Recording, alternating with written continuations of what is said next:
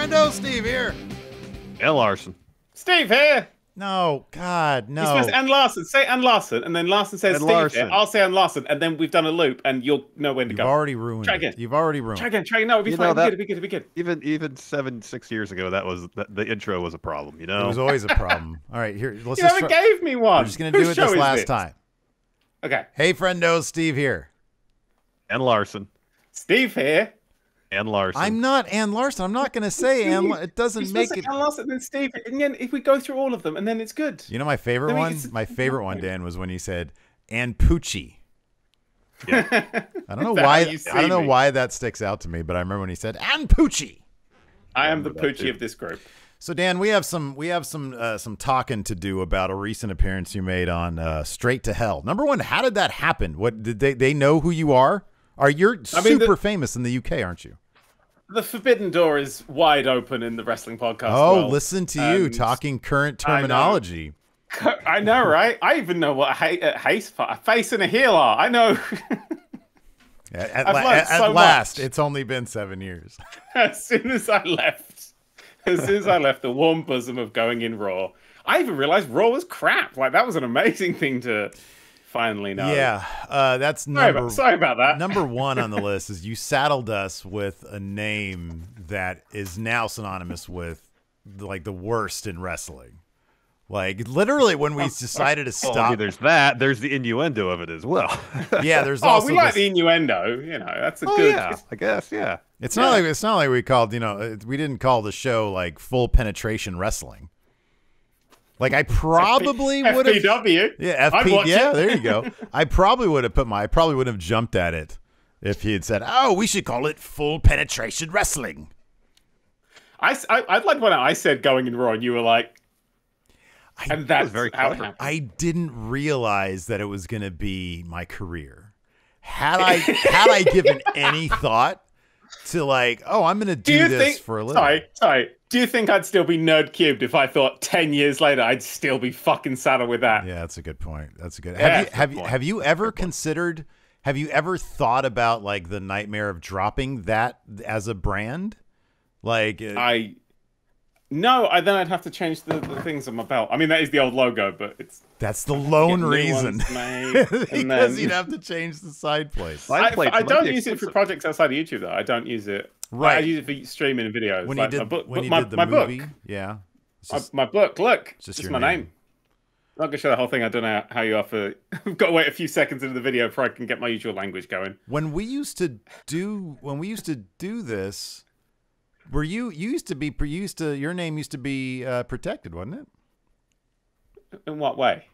You kayfabed your name, your last name. Like you didn't want your last name getting out there. That's what you're asking, right, Steve? No, not my last name. No, my last name was fine. It's where I live. That's the secret. Oh, okay. What's behind this window that I put a whiteboard over? That's the secret. For some reason, I thought when we were doing a session on like, I don't even know what we used to use to get together. And like your name was in view. It was Skype. Oh, was it Skype? Oh, because you know what? Because you didn't want your Skype handle getting out there. Because then like your millions of subscribers would be like, oh, hello, Dan. You used to get really bombarded if your Skype handle got out there. Back in the day, back when we had to turn our computers on. Remember the crank to turn the computers on with? You had to wind the crank up. Yeah, we used to do 10 for the win with a rotary phone. Where we'd go. So, Dan, how are you doing? All the operator, all that. I'm doing all right. I'm doing well. Yeah, I'm sort of. I'm a wrestling fan again. It's been a while. I'm kind of getting back into it proper. I watch wrestling every week now. But it's just Dynamite, right? And sometimes it's a bit of Rampage, yeah. But nothing else. But no WWE. No, I haven't seen it. I'll tell you the exact moment I stopped watching WWE. Ooh, can we guess? It was. Can we guess? Have a guess. Have a guess. When I went, you know what? Fuck it. I'm done. Can we nail? Can you give us a hint? Like a year? What's the year? 2019. Ooh, was it Hell in a Cell? Seth versus the Fiend? No, I was the one who was like, that was dumb, and I enjoyed it because this is dumb. Oh wow, you're on the same page of us. After that, then I think we talked about it afterwards. 2019. Oh, was it Kofi Brock? It was Kofi Brock. Okay, that makes sense. Kofi Brock going. Okay. I think a lot of people, a lot of people dropped out. Like anecdotally, like we had so many people. It's funny because that was a weird stretch where like Seth Fiend was a lot of people anecdotally were like, we're done. Like we're canceling. It used to be we're canceling the network. Now, I mean, I guess you can do that in the UK, but like over here, it's like, I'm just not going to watch anymore. Peacock. Yeah, nobody actually said I'm going to cancel Peacock because how are they going to watch The Office? If you get it for free, you really can't cancel it, you know. Yeah, it's like too complicated. Office is still on Netflix here. You got it on Netflix and it's on Amazon Prime. And I got the DVDs. I'm watching Office on 3 screens right now, all the different things. And if you want to get that here in the States, expressvpn.com/ what was it? GIR? Be a moment, I'll check. That's the worst ad copy read I've ever. We have like two different promo codes. It's either /raw or /GIR, and I can never remember like which one it is. Me moment. I think it's GIR. Oh, there we go. I think you're right. I think it is. This was when I was a thing. This was never a thing. Where you were like professional. Oh, I know. Damn, we're doing so well. You're doing you're doing better than I am, I think. I'm like, oh, I don't know. On Twitch, you have a huge audience on Twitch. Usually like over 1,000. We only do that if we're like, I don't know. I don't touch it. I get about between 300 and 500. That's what I like to get. Really? I've seen a lot more. Oh yeah, if I'm doing like E3 or something, you get like 5K. Maybe that's what it was. Okay. Right. It's because we're the only people who watch E3 and don't hate on literally every single thing that appears. Yeah. And I'm like, oh, look quite good. People are like, someone likes games. It's fine. It's nice. How was the gaming? So like we all met because of the gaming stuff. We were originally going to do 10 for the win because you used to do you still do GTA Machinimas? Sorry. We did do that 10 for the win. Yeah, we were gonna, and then we did. It was what I get. We did do that 10 for the win. No, we didn't because it's not on the internet. You can't find it anymore, Dan. We have it buried away in one of our files. I uploaded the every machinima I ever made for machinima in one big long video with like bits separating off. Wow, how long is that? There is no video I own that's been copyright struck more than that one. It is every day it gets bombed. It's the worst thing. And bits of it I think are muted. It's just brutal. And I'm like, did you use a bunch of like copyrighted music in it? Just game tracks. But solid game tracks for doing the stuff I was doing. Machinima like, yeah, that's fine. And now I've not got an affiliate or whatever the fuck it is. I don't care. I don't have ads on my channel anymore. I'm just Patreon. I'm just like, no. What is your Patreon so people know? We'll put it in the description, but probably /Nerdcubed. I stopped caring. I want to point out, like, that Kofi Brock match made me stop caring about every single thing about my life. Like, that was just wrestling. Except this dog. This dog's the only thing it's left. What's your dog's name? It's gone. Yeah, she's Brock like, just comes now in it's me. The feed shows up and takes your dog away. Run. Oh, dear. Fetch. Just throws it at a child in the crowd. Yeah. So let's talk about your appearance on Cultaholic. How did they find you? Like, they just knew like that you. I think they sent I think I got a Twitter DM on the Twitter, which again I don't use at all. I said Matt runs my Twitter DM. Did they know in advance that you co-founded Going In Raw? I think they did. Yeah, they must have done. I hope so. Maybe we told. I think maybe we told Ross when we did it. Yeah, I think so. We probably told them the origin story. You both done it, didn't you? I watched both of yours in prep. Yeah. Whenever I talk to anybody from your side of the proverbial pond, I'm always like, "Hey, I'm one of you," because I lived there for 4 years when I was a kid.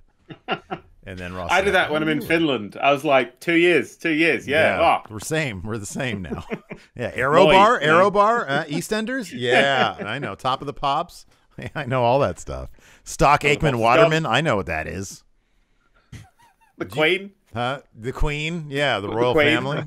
Princess Diana. William Regal. Boris? I've seen him wrestle. Yeah. I saw William Regal wrestle. Yeah. Do you like Boris or no? Live. Do you like Boris or no? Let's get into politics. Do I like Boris? Do I like Boris, who today... If you want to go politics... Oh, no. Open the door, Do you want to go politics? Today said he wouldn't try to make misogyny a crime because police would be too overwhelmed. That's... Yeah. All right. Well, we're going to... Dude, this mic isn't real. I don't know why I'm pretending to talk to it. Do I like... No, yeah, I know you don't. No, it's weird because I'll be kind. No, because, so yeah. Oh, I'll ask you a question. Yeah. Trump.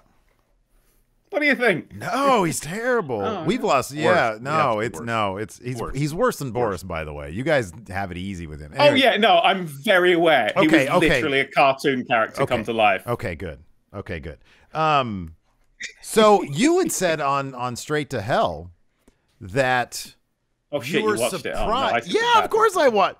Listen, anytime anybody's gonna maybe mention me, I will watch. I tell you what though. Anytime I hear that WWE's done something fucky, I'm always like, I'm going to watch some live reactions from Steven Larson. Because I love watching you. And the other guy, I don't know who this other guy is, this Enforcer fella. I don't care. He's not one of the original three. He's a good guy.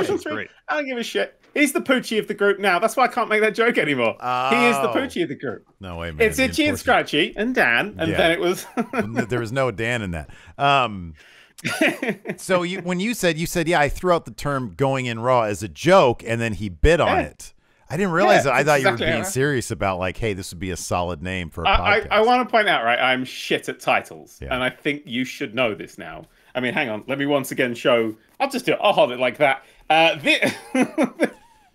I called a book this. Yeah. Does it actually? Wait, they don't bleep it out on the cover there. Show the whole. Do you want to see? Yeah, show the whole cover. Have you not got a copy? Huh?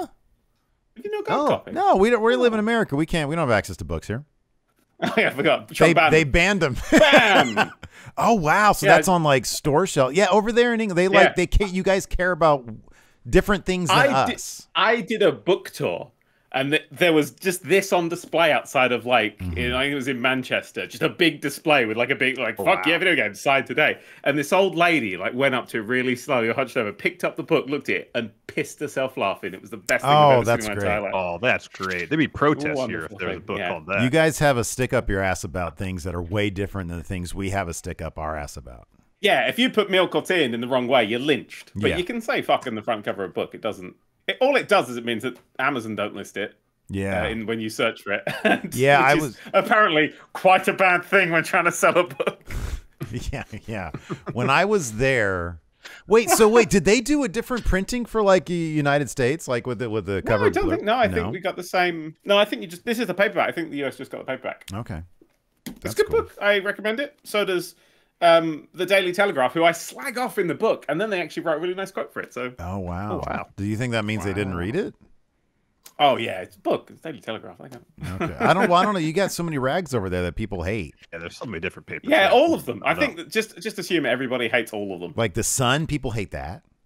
It's literally banned in parts of the country. If you buy it, you will literally be attacked. Wow. Wow. What about the Daily Mail? That's pretty bad too, right? That's the Trump level. Like that's just nonsense. The Guardian? What's the Guardian like?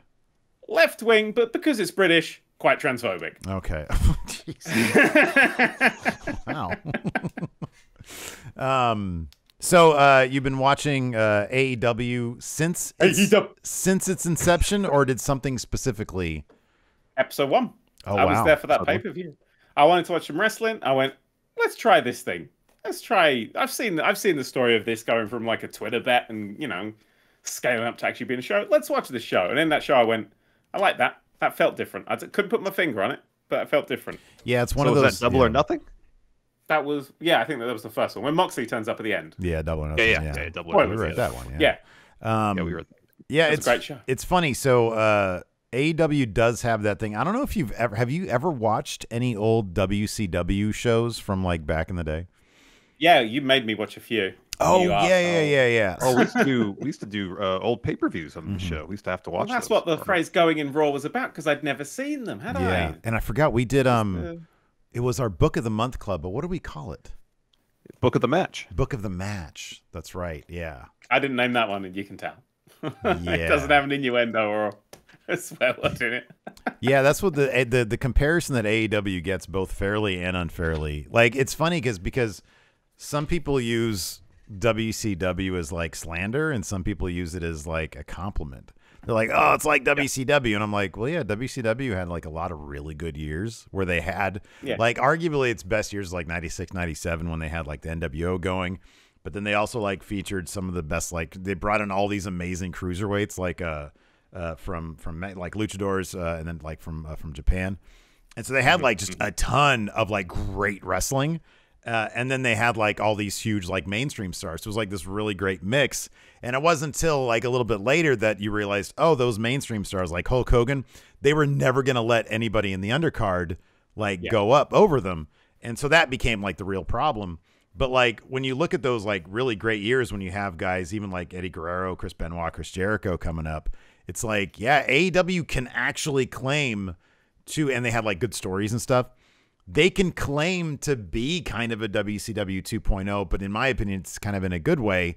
A lot of people like to reference it as like a later days WCW when it was like really bad. WCW is very much associated with failure. They lost, they were absorbed, they were beaten, but they were competition for a hell of a long time. Yeah, right. You know, won in the ratings. Yeah. They forced WWE to make massive changes, and it's interesting watching AEW versus WWE because WWE aren't budging. They're just sitting. They're just doing the same stuff. They don't seem to care. Apart from they killed NXT as far as I can tell. They're sort of. Oh wow! Have you seen any of 2.0? I've seen the logo, and that was enough for me. It's a sea change. It's an absolute sea change. It's completely different. You can see it's like they moved the show to a high school auditorium because you could see everything because the space is so bright. You can see the ceiling and the walls where there's not stuff plastered all over it, you know, and it's all bright and it's colorful and the wrestling's not as good as it used to be, and it's just completely different. It's like the matches are all short. Like you rarely get a match longer than 10 minutes. Because they've gone back to developmental and stuff. Well, dude, half the people that they're trotting out, and mind you, they have a $40 million a year TV deal with USA for 2 hours of live TV. So like probably more than half, like the people that they've just introduced, because this was like a Band-Aid. They like went from what NXT was, and then like in 1 week, everything was different, and they called up like 15 of their signees from this February. And these are people who have no prior wrestling experience on the independent ranks. So it's like they brought in athletes like amateur wrestlers, MMA guys, like gymnastics people, stuff sort. Scott Steiner's nephew. Scott Steiner's nephew. And they just brought him in, slapped a bunch of names on him, gave him a bunch of weird, silly gimmicks. And there was no explanation for it on TV.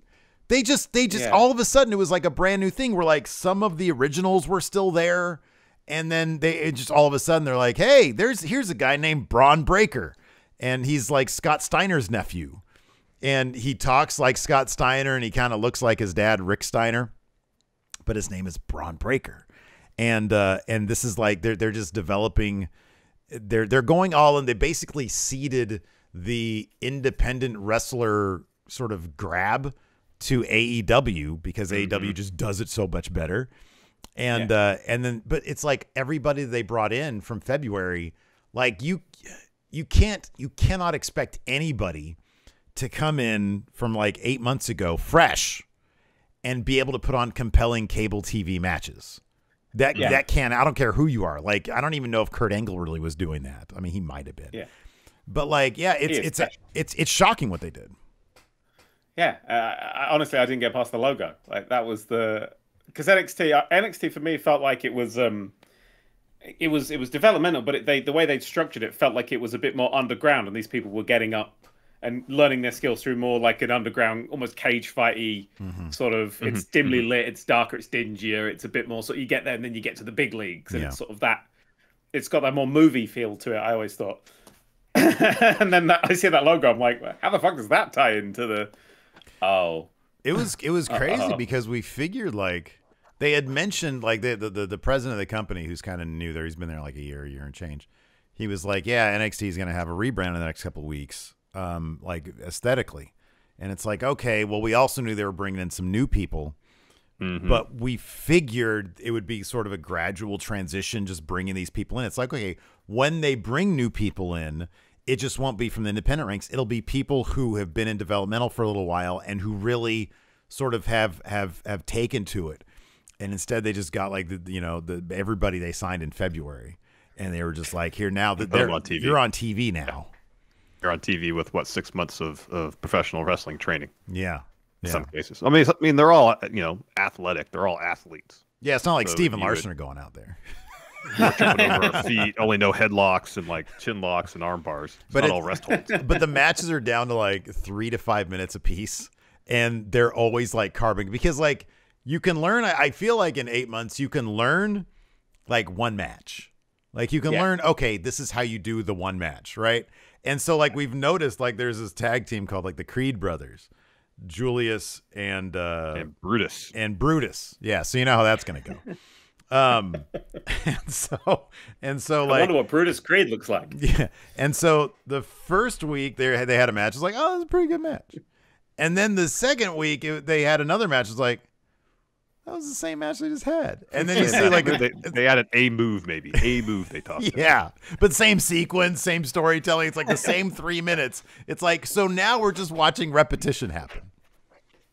I mean, when they first did the switch, I told Steve, like, maybe the worst case scenario is we get 2 hours of watching people learn how to wrestle on cable television. Yeah. It kind of seems like that's what it's gonna be for the most part. It was actually pretty surprising that not more NXT people got drafted during the draft. Yeah, I know. Yeah. Oh, we just had a draft. Yeah, they had one. Yeah, night 2 was last night. Yeah. Did they fix the biggest problem of separating the New Day? I heard they separated the New Day off the last draft. They did it again. Yeah, oh, good. They did it again. They were back together for Big E winning the title, which was great. Oh yeah, no, I saw Big E won the title. Yeah. And then they separated them again. I left because one of the New Day had the title. Like that's lost the title. Yeah. Well, one of the New Day now has a title, so you can come back to it, Dan. Can I? Because I saw Finn. I saw what they did to Finn. Oh man! Tell us about that. Yeah, I saw what they did to the Demon. I only seen the clip at the end of the match. That's all you need to see. That's all you need to see. I mean, it's a consistent thing that I've never really liked Roman Reigns, and because he's an arsehole, and he's like, he's Superman. He's got no faults. He's got no flaws, and making him a good guy. You can't root for somebody with no faults or flaws. You don't ever root for that guy. So making him a bad guy was the right thing to do. But they've just made him perfect as a bad guy. And it's just boring. It's just such a fucking boring character. It's always been a boring character. And so it really is what really pushed me out of it. It was, what's WrestleMania going to be? I wonder who Roman's going to face for the belt that he either is holding or will get that night. It's hard to care about a story. They always say, it's not the ending, it's the journey. The journey's fucking dull as well. Let's be honest. The journey's the same thing. But the ending to that Finn thing, did they ever classify why the ropes just broke?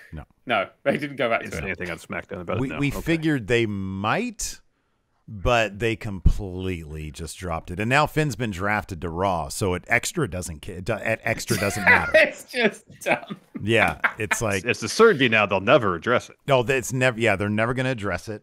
They didn't. The commentary in the moment, started rampantly speculating. In the moment, just trying to improv and say, maybe it was divine intervention. And so like we half thought, were they fed that line? Are they going to do like a Roman versus God thing?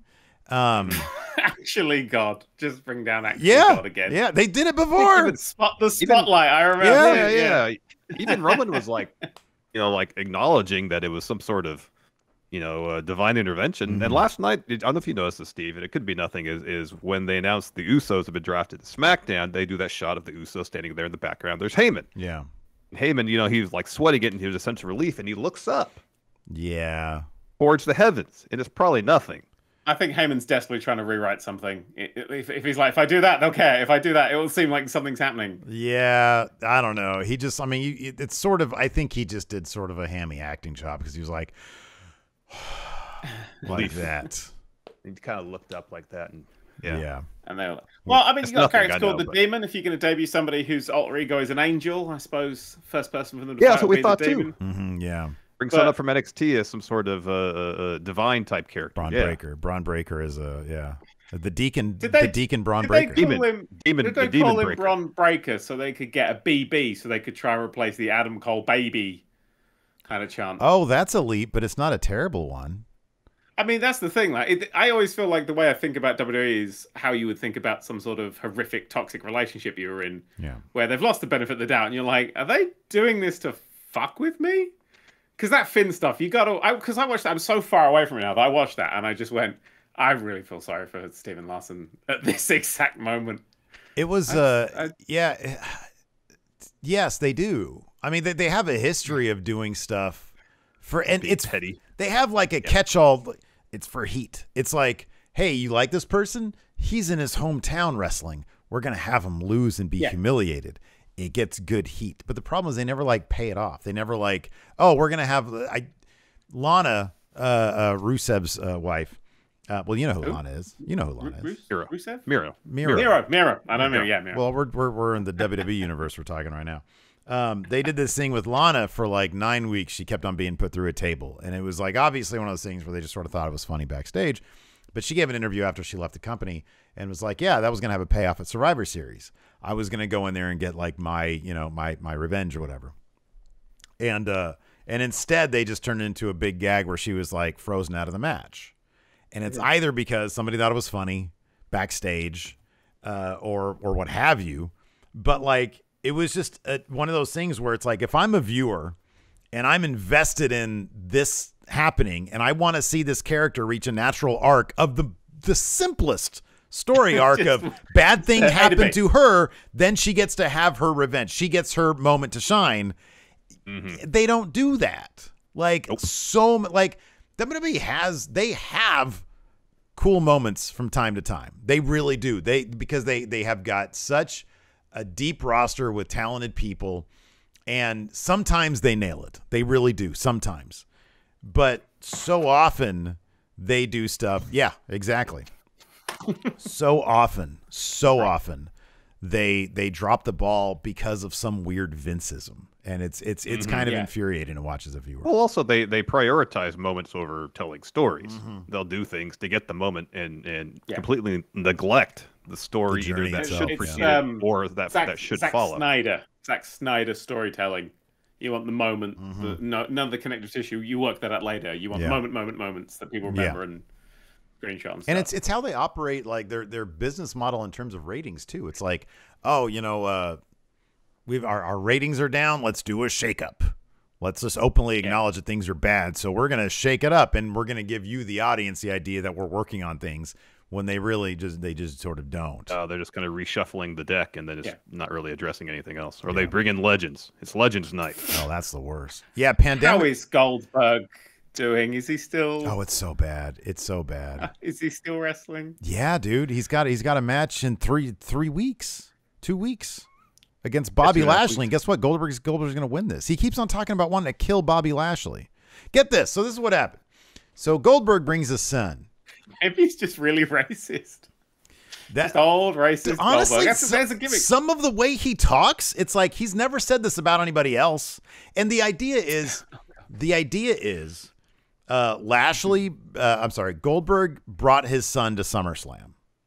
And when Lashley, son, who's about, I'm assuming 40, 50 years old. He's like 15. I think he's like 15 or I think he's 15. I think it's 15. Yeah, I think it's 15. So he hopped the barricade because Goldberg, they booked this match so that Goldberg blew out his knee. That was part of the story.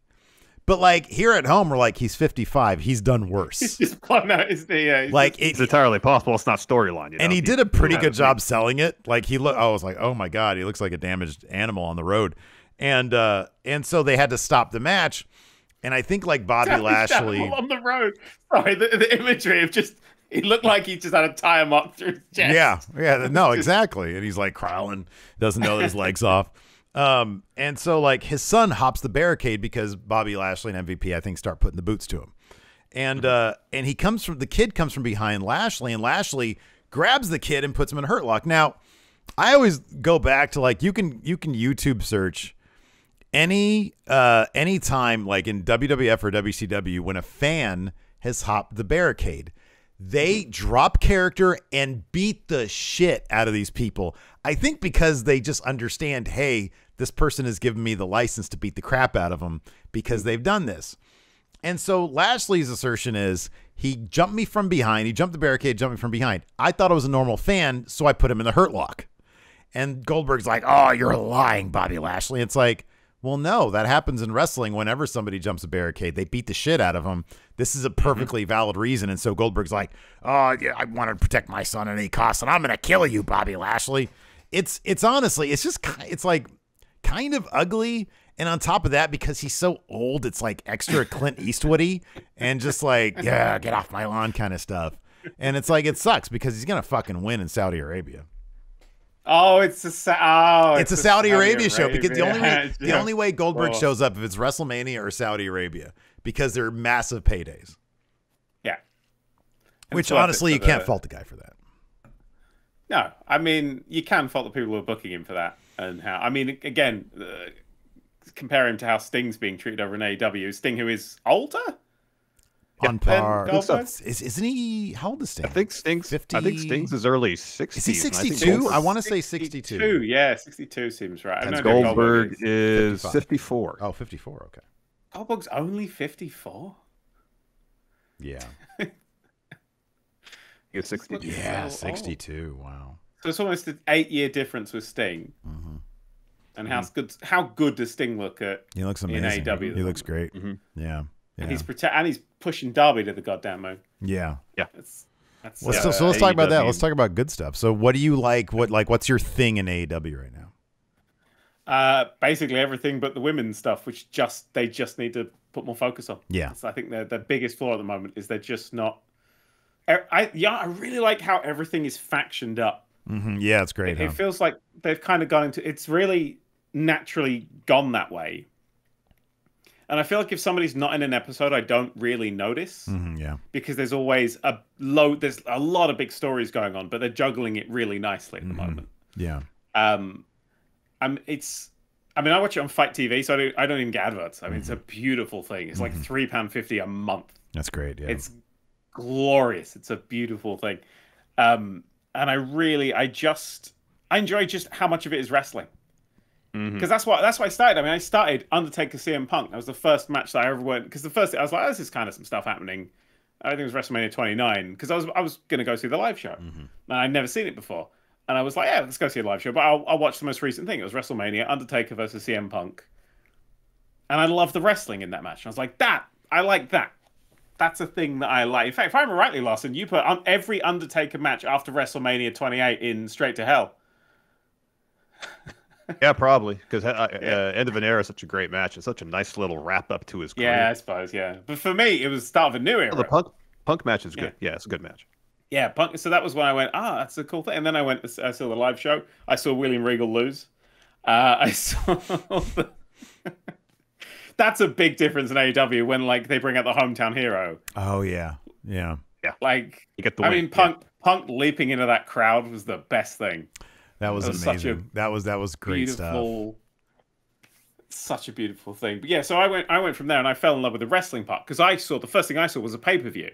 And then I saw a live show which was different, but it was live and I kind of expected to be different. I never really got on with the TV stuff because it was just a lot of it, and it was long and meandering and it didn't really go anywhere.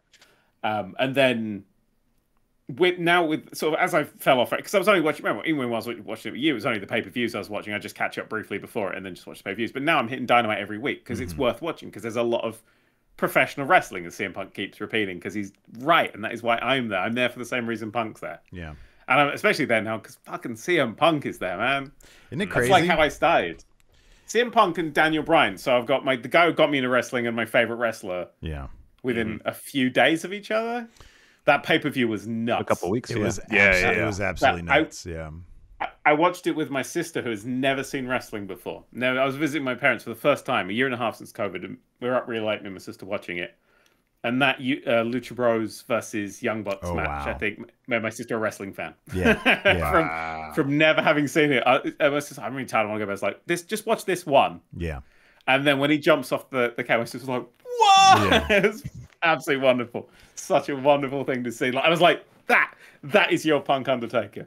that is, and yours is way better than mine. But that was that moment of, it was nice to see that sort of reflected in sort of how I used to feel about wrestling and how AEW made me feel. I dropped off a bit in the pandemic era because without an audience, I sort of lost it a bit. Yeah. I dipped in now. I like Jericho fighting a drone. That was my favorite part of the whole pandemic era.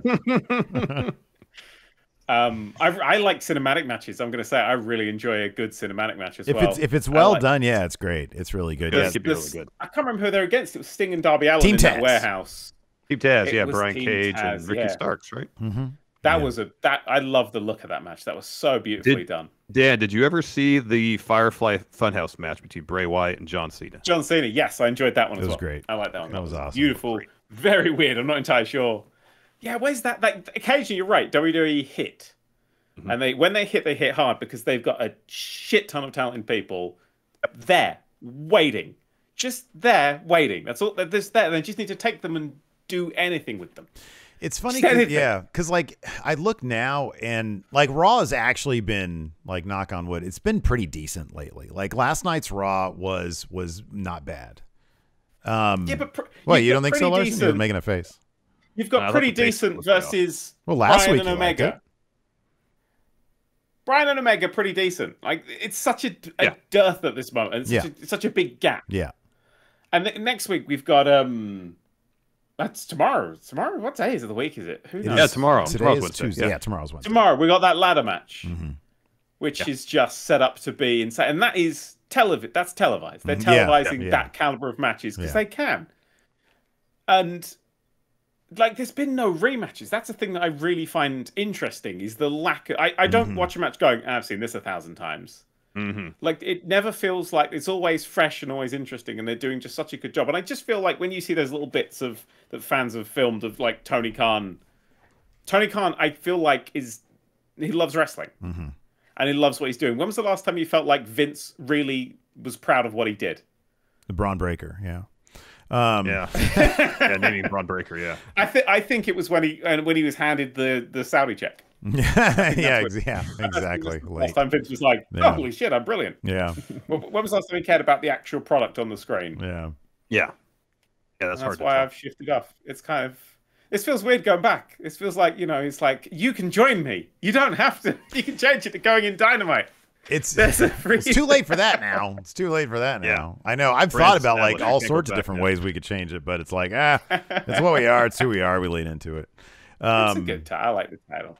But yeah, no, it is funny. It's funny because you mentioned the Tony Khan being a fan. Like, I didn't realize until like, I don't know, a couple months ago, but like we went to a New Japan show in like 2017, I think, in Long Beach, and then we find out that he was there front row with a Bullet Club shirt on, just as a fan, just like enjoying the show. And then he's like, it's all percolating, I guess, in his mind, like, oh, I have a ton of money, I can make this. And it's the thing that's probably most interesting about AEW is that, like, for the first time for the first time in 20 years, and even like with WCW, like WCW was obsessed with like just beating WWE or WWF at the time, as opposed to just doing their own thing. And AEW is the first time that we're kind of seeing pro wrestling without Vince McMahon, like, in a very long time. And it's like North American style, on cable TV weekly with the sort of standard wrestling format. We haven't seen that. We literally have not seen pro wrestling in North America like this with a budget behind it on cable TV without Vince McMahon. And it's like a lot of people, I think they look at WWF and like, well, this is as good as it can get, because like, why else? It's the number one company. This is all we've known. This is as good as it gets. And it's like, well, no, it can be a lot different. It could be something else, something that's not as cynical, I think, as that would be. It's the it gets better of the wrestling world. That's what AEW is. Yeah. I mean, what it's really done for me is because they've kicked open the forbidden door, as I've used before, and just proving I know the terminology. And seeing all these new wrestlers coming, and I'm actually seeing New Japan stuff for the first time because I've never really watched it. I'm seeing these guys coming from New Japan and all of these like incredible wrestlers and stuff, and most of them just get the shit kicked out of them by John Moxley. But that's what I want to see. I want to see. I mean, I didn't know. Like, I can't remember his name. Was it Suzuki, Murder Grandpa, something like that? Yeah, Minoru Suzuki. Yeah. He came down the thing. I was like, I don't know who that is. And John Moxley, they cut to him and he goes, "Oh, fuck." And I'm like, oh, I know who that guy is. He's some kind of terrified John Moxley. Okay, I'm in. I'm into this. Let's watch this happen. Yes. Let's watch this. That's one of that was one of the best things when I first started watching New Japan in 2017. It was like their biggest show of the year. It had some buzz behind it. And I was like, oh, let me check this out. Like, this might be interesting. And so like I stayed up late and watched it and was live tweeting it. And like that was the great thing. That my favorite thing about wrestling is just finding new stuff.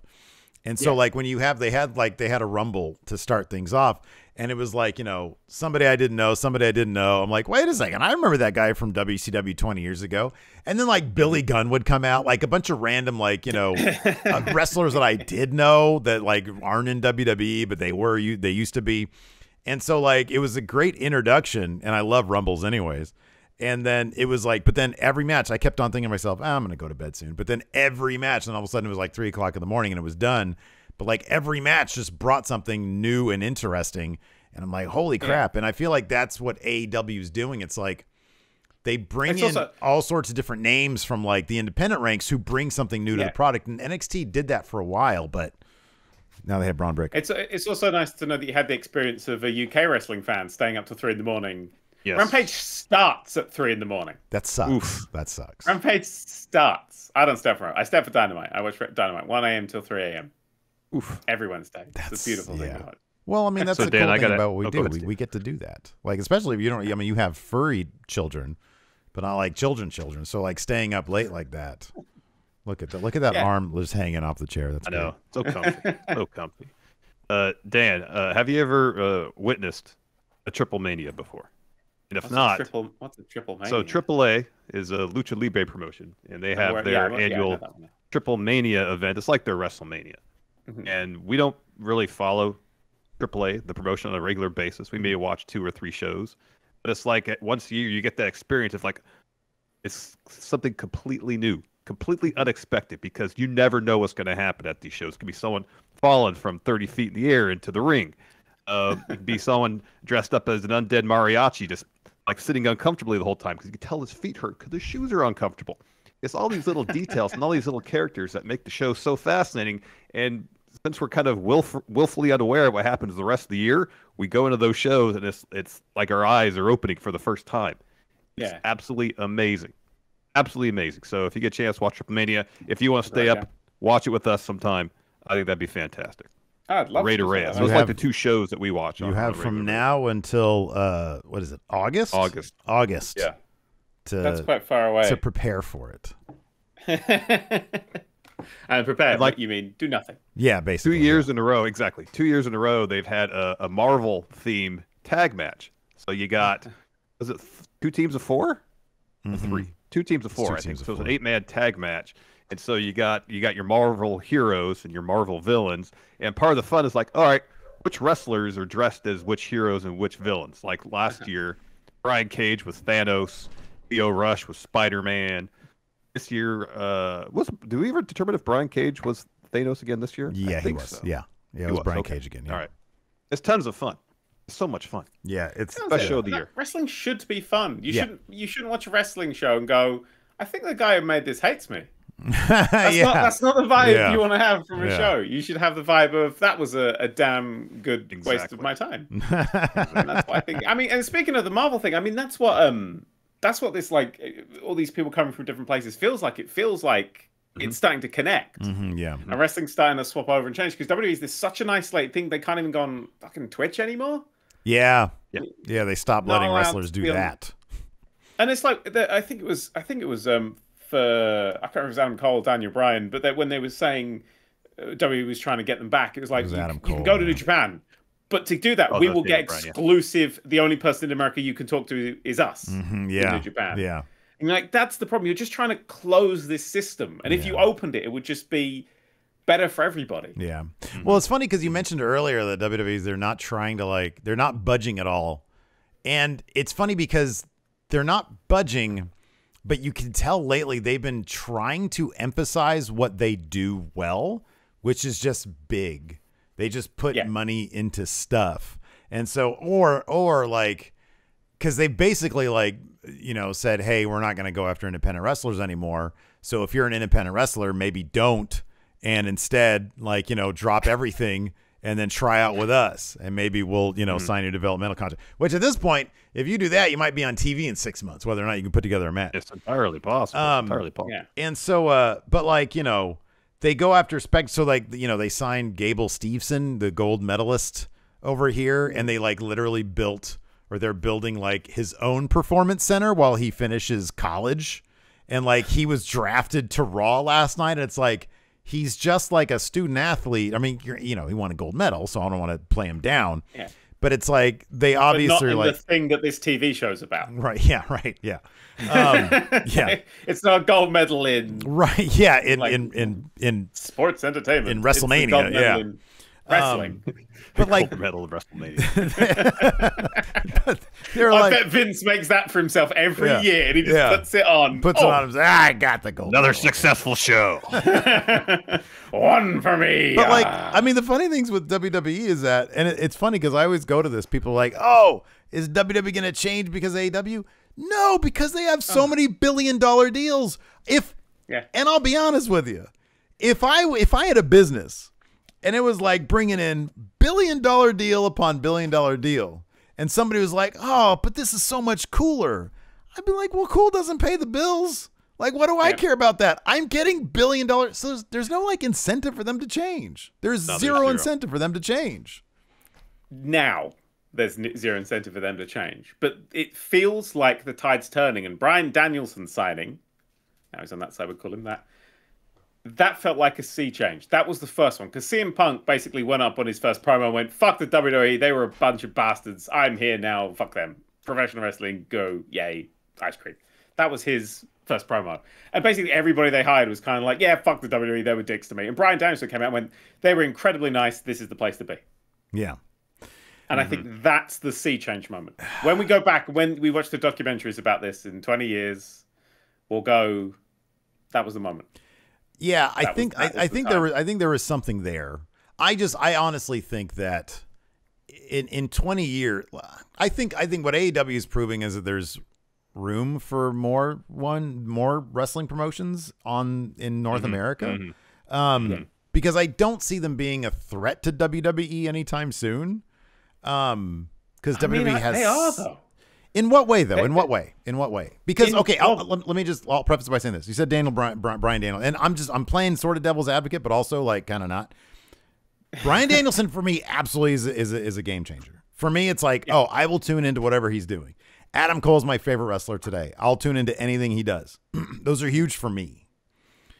But Rampage on a Friday night does like a quarter of the rating number that SmackDown does.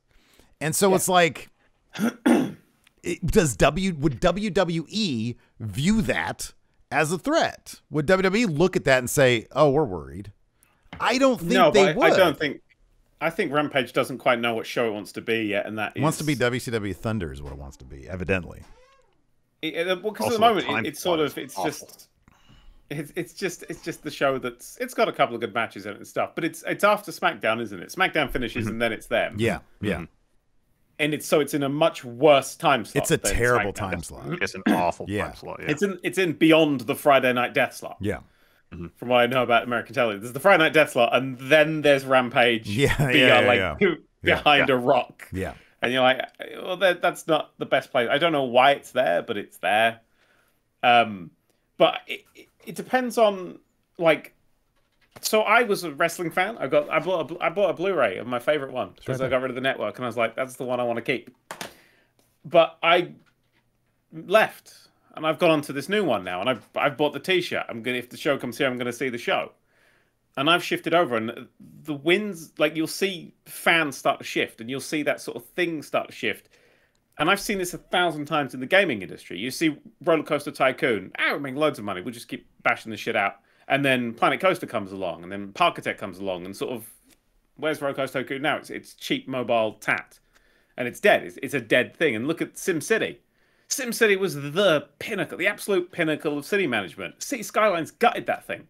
Because we're going to do what you do, but we're not going to have the big budget. We're not going to have all that sort of stuff. We're going to do the little fiddly bits that the people want, and the people kind of shift over. And I think WWE is going to slowly shift towards being a kids show. I think that's going to be a thing, but because it kind of is. I mean, Finn flopping around like that fish was a beautiful moment. I think that's the market they're going to go for. I think they're going to fill their arenas with kids, and I think they're going to follow the money that way. And if they can get a deal with Disney or something, I think that's the way they'll go. If I was running WWE, that's what I'd be heading for. I'd be heading for making it the Disney wrestling show. Because that's where I think it's going. Because it's not going to compete. It's not trying to compete. You're right. It's trying to be its own thing. And it's making the billions and billions of dollars. But it's making the billions and billions of dollars because parents are taking their kids to these shows. Yeah. I mean, you see the audience of a WWE show. It's a lot of kids. And you see... I mean, they went through a whole decade of I mean, I think they're still literally PG. I don't know what rating they get these days. But they called it the PG era. But they've been letting people say shit lately. Yeah, Seth Rollins said shit last night on Raw. Oh, did he say shit? I missed that. Yeah, he did. In his interview? It was pretty funny. Yeah. Oh, I didn't see that. I saw the interview. I didn't hear him say shit. Just want to point out that all the Avengers films are now. It seems like shit is deteriorating. I literally did a video on this very recently, just out of the blue. Shit is deteriorating as a swear word for me. It used to be very top tier. Yeah. I always thought, but it's Back to the Future's got it. Now the Avengers are saying it in all their little shows and stuff that the kids watch. It's becoming the word you're allowed to say. Yeah, it's weird. It used to be second only to fuck. I thought shit was like, wow. It was like shit, and then like kind of on par, like a little bit lower down was asshole. I always thought asshole was a really fucked up thing to say. Or you could say asshole, but you had to beep out the hole. Oh, okay. So you could say ass, but you couldn't say asshole. Yeah. But now, like another forbidden door AEW has broken down to saying shit in wrestling because they started that. They say shit all over the place, and now WWE has to catch up. It's on yeah. NXT 2.0. Yeah. Now they said it on Raw. They said it like 3 times or 4 times on 2.0.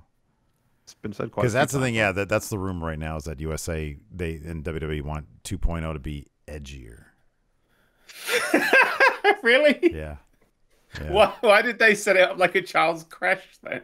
Yeah, I don't know. Bright colors. It looks like a Nickelodeon show, but it's going to be like it does. Yeah, it does. Has anyone been slimed on it yet? Not yet. That we made that joke endlessly on the first one. I was like, oh my god, somebody's going to get slimed in this episode. Hasn't happened yet. But no, instead, Braun Breaker just said, "You want a friend? Get a dog. I'm not taking your shit." Whoa. Yeah. Give a shit. He'd bag the shit of a dog up, I'd assume. He's not like a litter. I'm gonna put a shit on your doorstep. You can step in it. You've got to light it, otherwise there's no reason for them to step on it. Kind of great if that was his gimmick. Prankster. He's prankster. Just Dennis the Menace. Yeah. I think my point about that being quite childish is coming back in. I cut his brakes on his car. It's like, whoa, that's not a prank. It's attempted murder. That's really a wild card move. That's what that is. I went too far. Oh, WrestleMania's a 15. Holy crap. Look at the stuff that we used to get away with. Whoa, 15? Wow.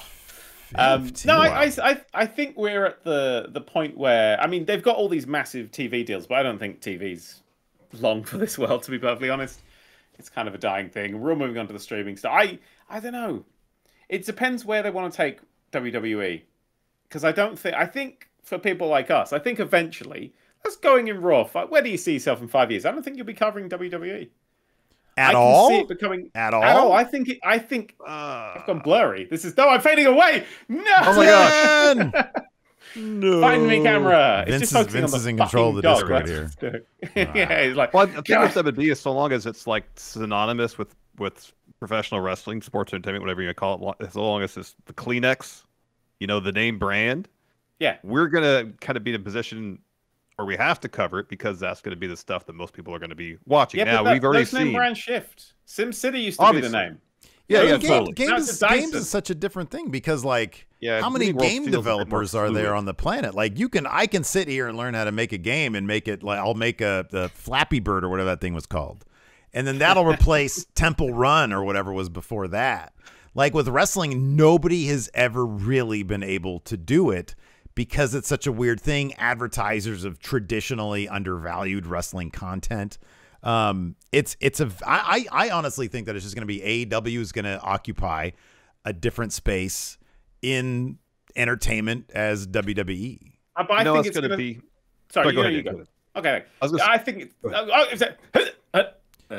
I think they're gonna take out the pro wrestling fans slowly. They're going to absorb the pro wrestling fans. Yeah, I was going to say I think we're going to like I would imagine their audience is going to be, as you mentioned, families, and then according to their demos, older people. That's what WWE's like main demo has been for a while, is people like 49 plus. And I think AEW, I think the demo numbers bear this out already, is really going to appeal to the same audience, kind of like the Attitude Era did, which is, people in college, essentially. You look at the crowd in AEW show, it looks like, say, for the massive amount of signs out there, it looks a lot like an Attitude Era crowd. A lot of people in their 20s, maybe early 30s.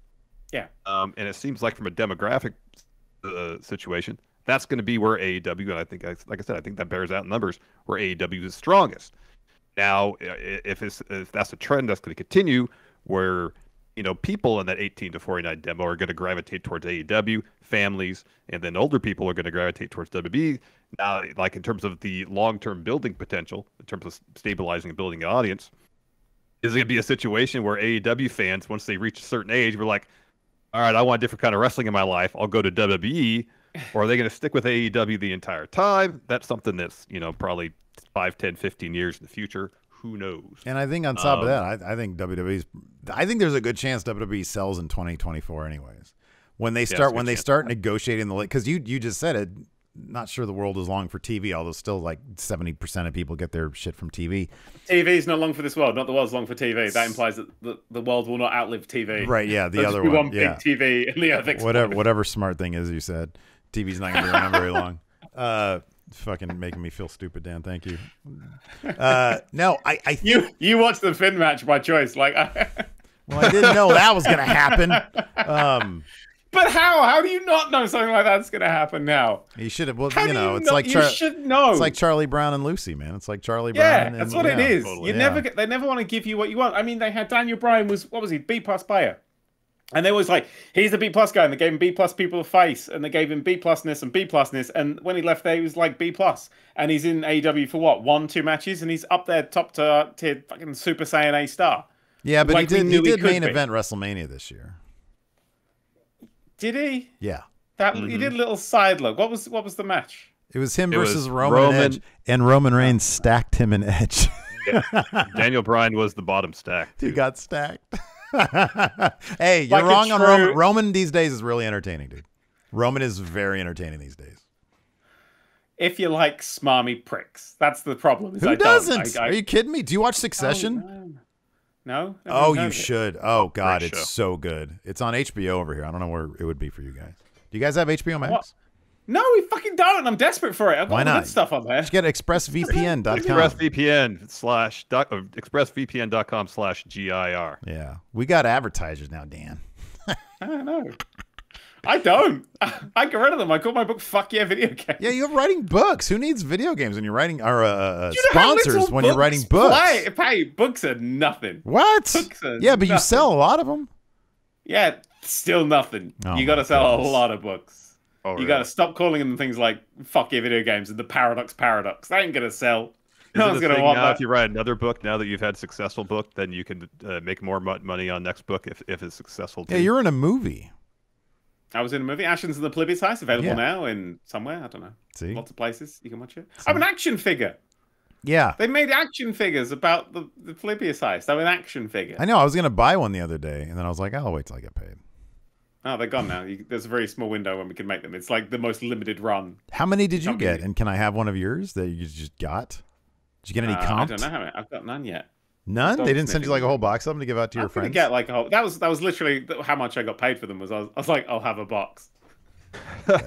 You can have the rights to my face as long as I get tiny me's to play with. As long as I got a bunch of them to play with. No, I was gonna say something. I forgot what it was. That's okay. Probably something to do with the WWE. Yeah, maybe. But that's the thing. I mean, yeah. So he went from being the bottom of a Edge sandwich. Yeah. No, I love it. I love it. I think it's awesome. I think it's great.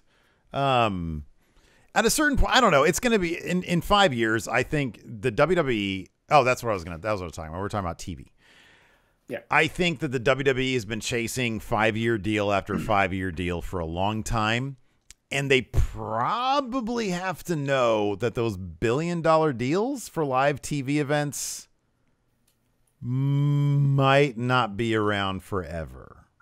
Yeah, they're gone. And so I think that they're going to build themselves like up Larson. as, hey, we're this huge thing. And there wouldn't shock me. I'll put it this way. It wouldn't shock me if they were doing what they're doing right now to make, because they're really leaning up the company a bit.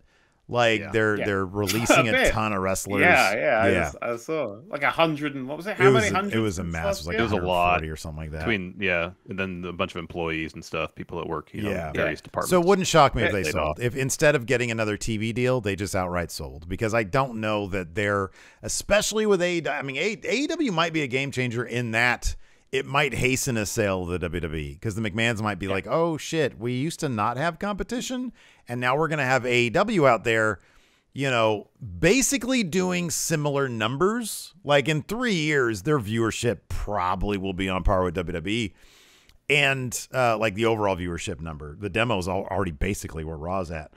And so that's the thing that advertisers care about. It's that group we can sell stuff to. And so because if WWE starts skewing for families, you've got to get family-friendly advertising. And do you want family-friendly advertising on a show where people are hitting each other with chairs? Yeah. So they'll probably, it would not shock me if they try to put together the company as like a sale at that point. In which case, it's a whole new game, because who knows, who's going to be running it, who's going to be overseeing it. I mean, it could continue to be absolute shit, but it's not going to be, at that point, it potentially wouldn't be at the whims of Vince McMahon, which I think is a lot of the problem. Like, it's just, he just does shit just randomly. It'll just be like, oh, well, oh, you're on a trajectory for like a decent story here. And then it's just like, no, we're going to do this instead. It's like, what the fuck? Or there's a good story laid out in front of them. They could tell, like, in their sleep. No, we're not going to do that. Yeah, we're going to have this one moment and call it the story. Yeah, exactly. Yeah. We're going to get rid of Adam Cole. Why did they get rid of Adam Cole? Why would you leave? They wouldn't let him cut his hair. They wouldn't let him do his Twitch channel. He's Adam Cole. Because I didn't see a huge amount of Adam Cole, and he did Adam Cole Baby. I knew that bit, and the volume of that crowd.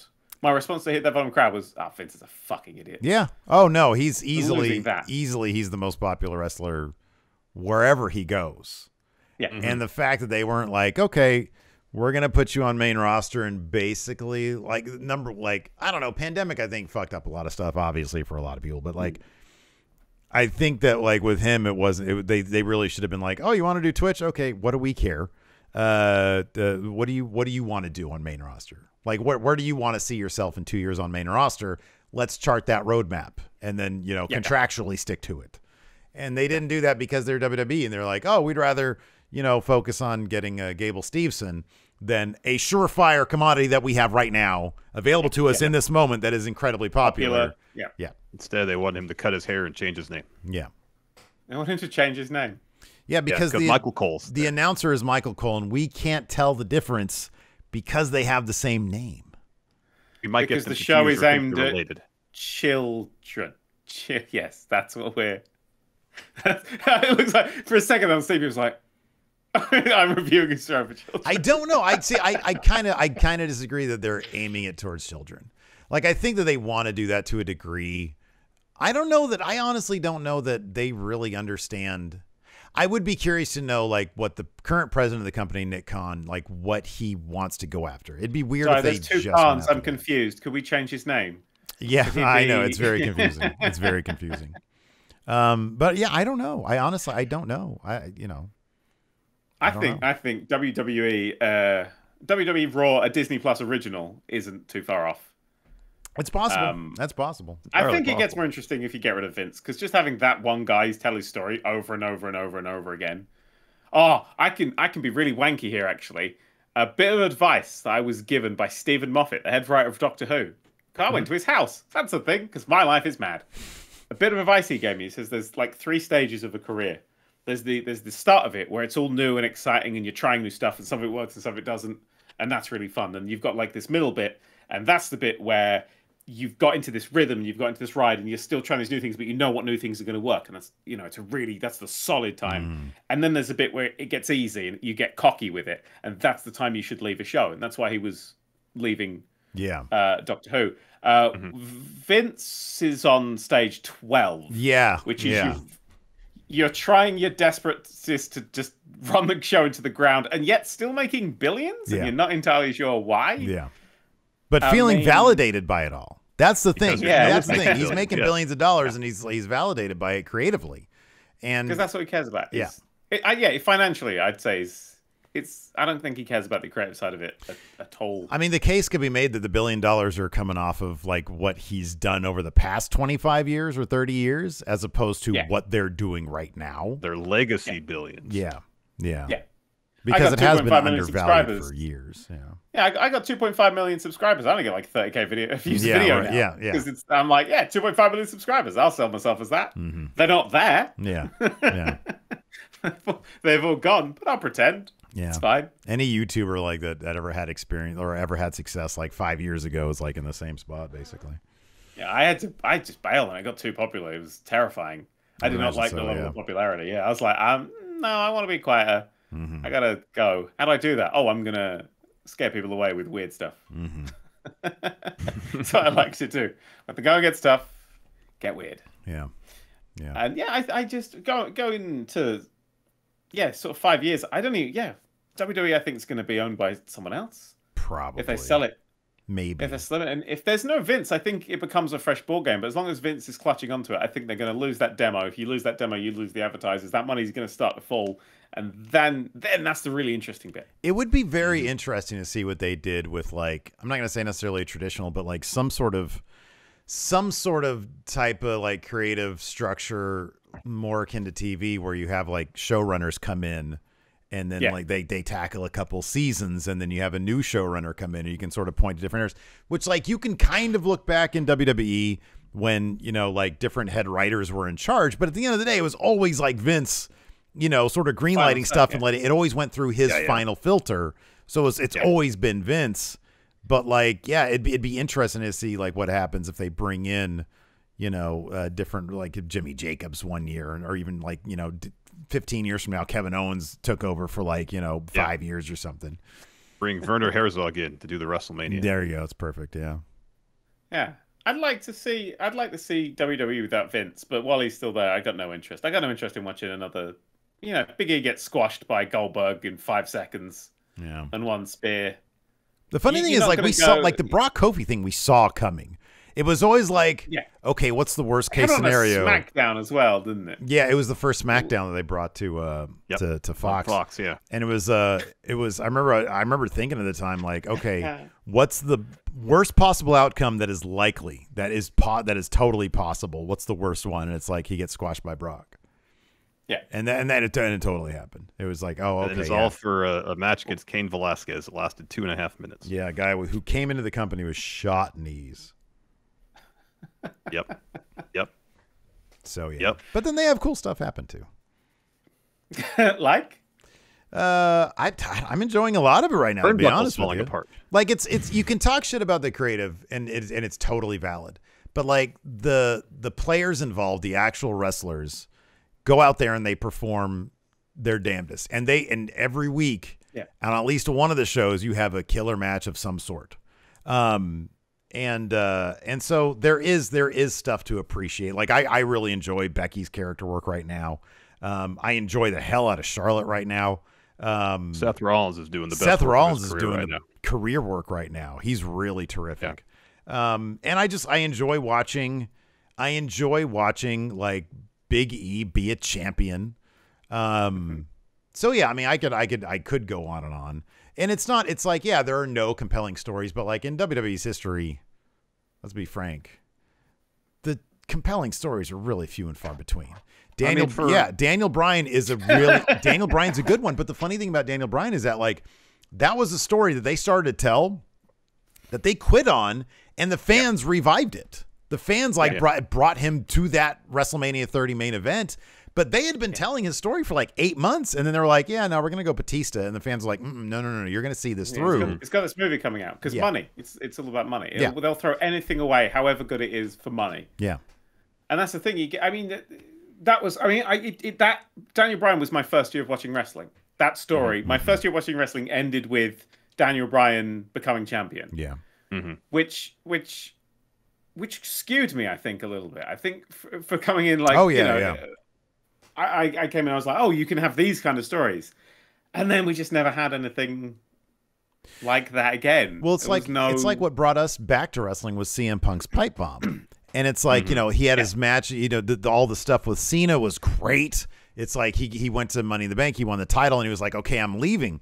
And we had on our heads, okay, what if he were to leave with the title and go to like, you know, WWE friendly smaller promotions?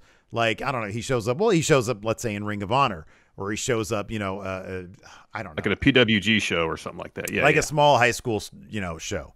What if WWE even manufactured one of these? Like WWE puts on sort of as like, you know, on the sly, like a high school gymnasium show. Was Evolve around back then? Could have been like an Evolve show. Evolve, yeah, I think Evolve was around back then. So they do that. I don't know if they were like linked necessarily with WWE back then though. Yeah, I don't think they were either. But like he goes and he actually does that, and they have like grainy fan cam footage of that, and they air that on Raw the next week. But instead, they just brought him back. And it's like 2 weeks later, brought it back. Yeah, like the next week they had like an interim title, like Rey Mysterio won it or John Cena won. I forget what it was. And then like eventually like a Punk came back and he was like negotiating. They did some good stuff because he's just good. But like they always set up these intriguing possibilities and then they just sort of pay it off in the lamest possible way. And you get by on the performers being really good.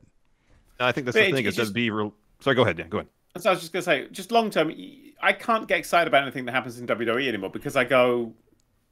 It's not gonna go anywhere. Yeah.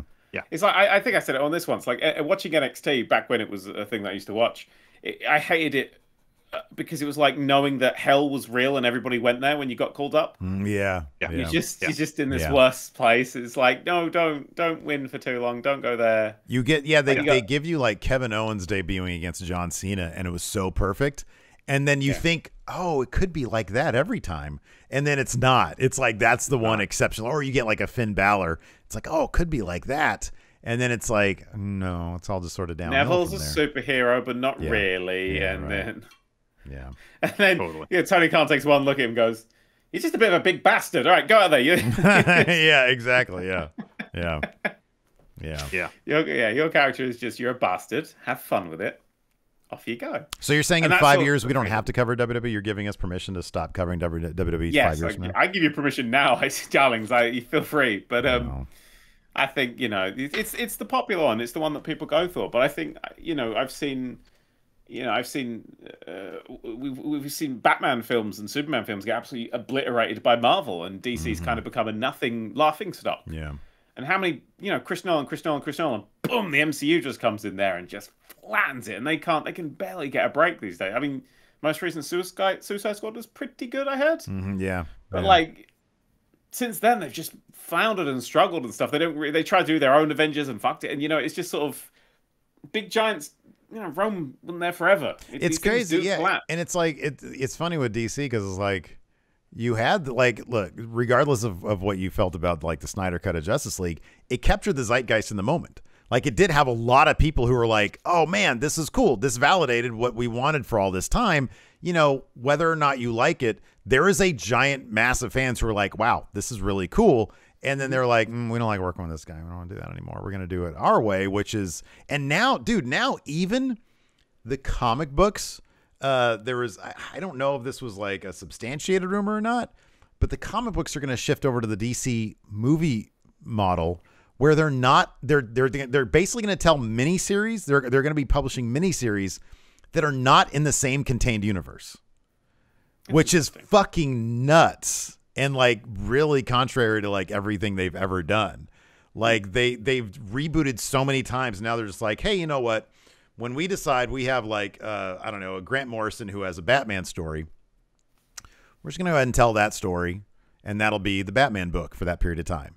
And it'll have nothing to do with any larger universe that's going on right now, which I don't know if they're actually going to pull the trigger, but like they've done that. They've had really high profile sort of one shot or miniseries books lately.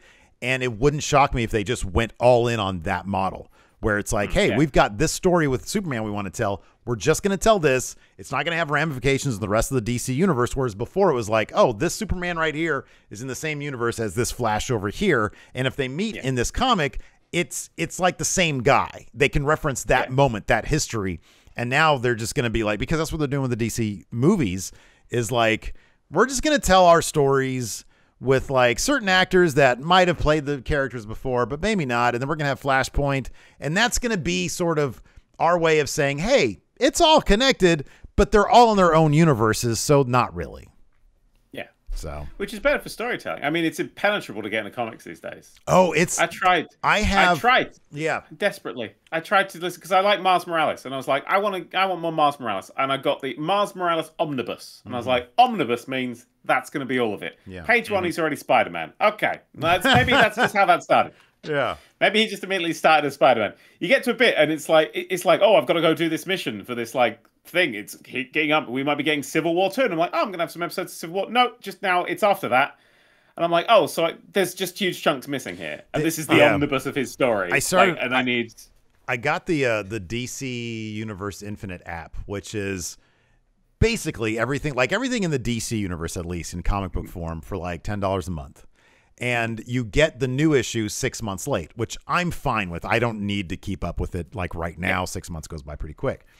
And so I went back and I started reading all like just the universe reboot series. There's like Crisis on Infinite Earths, 0 Hour, Infinite Crisis, and like it gets so much more convoluted. Like I'm in Infinite Crisis. I just finished Infinite Crisis, and I'm like, this is barely readable. Like nobody who just wants to go in and read a fucking superhero comic. It's like, what is the physics involved in this shit? What is happening right now? And then that led to like the New 52, where they rebooted it, and like editorial was a fucking mess, and they were bringing people back, and Batgirl is no longer like in a wheelchair, which had happened, you know, famously in The Killing Joke. And yeah, it's just it's such a disaster. And given that they're like $4 a pop, like per comic now, it's like you can't, like, nobody who isn't massively rich can get into this, and who has the time to understand what the fuck is happening even. Yeah. Some people say the MCU's like that, and I mean, I think it is too. Yeah, I think I've heard that too. Yeah, but it's been 10 years of films, and they're kind of the MCU. Oh yeah, the MCU. People like, I mean, just watch it. You can watch a film, and it'll be standalone a great film, and then like a guy who looks like a wizard will turn up for a few scenes. Normally, and you're like, oh yeah, cool, wizard guy. Yeah, and you can get. I think you can get through it. Yeah, but I think exactly. Yeah. Yeah, and then you get your Avengers ones where you should have done your homework before. Otherwise, right, yeah. Oh, I hope you've seen Agents of S.H.I.E.L.D. for this scene. Otherwise, it's not making sense. I mean, it's. But I like that. I think that they works. have shit that like is more rewarding, I think, to people who pay attention. Like obviously, WandaVision and Loki are obviously for people who like completely pay attention to that shit. Love them. Those are Loki was those terrifying. are two. Loki was so scary. Great. It was so great. So scary to watch because it got so close to a really key point of my book I'm writing. Oh yeah. And it was like getting really close. I was like, no, please. And every episode I was like, oh no, and then it misses it by miles, and I was like, oh thank God. Yeah. It comes up to skirts an idea and then ignores it, and I'm like, thank God you ignored it. It's not the right show to cover it, which is why I'm glad for it. Yeah. But that was quite. So I'm rewatching it in a sort of relaxed. I now know it's not a threat sort of thing. I'm not going to have all my 2 years of work sort of undone. But there was a Kiefer Sutherland TV show like 15 years ago that came 24. No. It was closer to 10 years ago. That 24 that had 24 reboot. Yeah, the 24 reboot. No, it was a different one, and it was like the plot was so close to like a graphic novel that I had published back in 2005, and I was like, oh shit, what is happening right now? And then like I don't even know. I think like they had a pilot or maybe half a season, and it just like got canceled. So it was like, okay, well, it's nothing. But yeah, no, that was like when that happens. Because it's like it was such an obscure graphic novel that I put out. I'm like, there's no way that they fucking copied it. It's like it wasn't that one where he was president, was it? It had to do. He had like an autistic child that could see the future or something like that. And While being president, there was no I don't think there was a president. I wish he was president. Well, I'm sure in that world there was a president. It just wasn't him. I don't think it was featured in the story prominently. Yeah. Ooh, big stretch. Anyways, Dan, we have to go and cover Raw now. I still have to finish watching Raw. Oh shit. Okay. Oh, do you not watch it live anymore? Oh God, no. Oh, okay. Oh, so there's hope for you yet. We stopped doing that. We made this big it wasn't even a big announcement, but it was funny. Like there was a stretch when Raw was like completely unwatchable, unwatchable, and we were covering it the night of. We were like, oh yeah, we're gonna watch this for 3 hours and then try to be entertaining for 2 hours. And we were like, it wasn't healthy for us to continue doing that. We were like, this show is just terrible. Like our going in Raw, the Raw recap was just bad because we were both miserable. And we just sort of, I texted Larson one night. I was like, yeah, we should start doing this next day. He was like, okay. And so like on our show, we were like, hey, you know, a quick side note, we're going to be covering this 12 hours later because like we don't want to do it at night anymore. It's just not good for us. And then like I just to make the announcement, I clipped that. I put it on Twitter. I was like, hey, we're not going to cover Monday Night Raws on Mondays anymore. And then like it just blew up and everybody in wrestling media was like, oh my God, the show that only covers Monday Night Raw. I was like, wait, what? No, we don't only cover Monday Night Raw. It's not covering Raw anymore. Yeah, they were saying we're not covering Raw anymore. I was like, no, we are. It's the next day. Like, how do you people not know? We've been around forever. How do you not know who we are? Yeah. So. Now you got to be number one. I thought this was the number one wrestling podcast in the universe or something. I think we're like the number one fan base podcast in the United States. You Brits love your wrestling, and so there's a couple of you guys out there that are like Cultaholic and What Culture, I think, sorry, Wrestle Talk rather. Wrestle Talk, yeah. And the new one I'm starting as of today with these two dogs going in Dynamite, where we'll be eating snacks and watching Dynamite. It'd be great. Is that so? It's just you sitting there watching. The camera's on you eating. Yeah. No, the dogs are eating the snacks. Okay, well, I mean, you got dogs in there. That's a draw. Yeah, people like dogs. That's a draw. This is the big dog. Ooh, hello. Oh, look at him. This is her. Her. This is a tiny little girl, Ducky. Look, she will only kill you. What's her name? This is Lilith. Oh, Lilith. Hello, Lilith. And that's Matilda under there being massive. And Matilda. Oh, they're lovely. They're so lovely. Do another trick because you've been very well behaved. All right, well, Larson has to go finish watching Raw, Dan, so we have to go now. Gotta go, Dan. It's my fault. Dogs. We should do this on a more regular basis than once every 5 years. We definitely 3 years?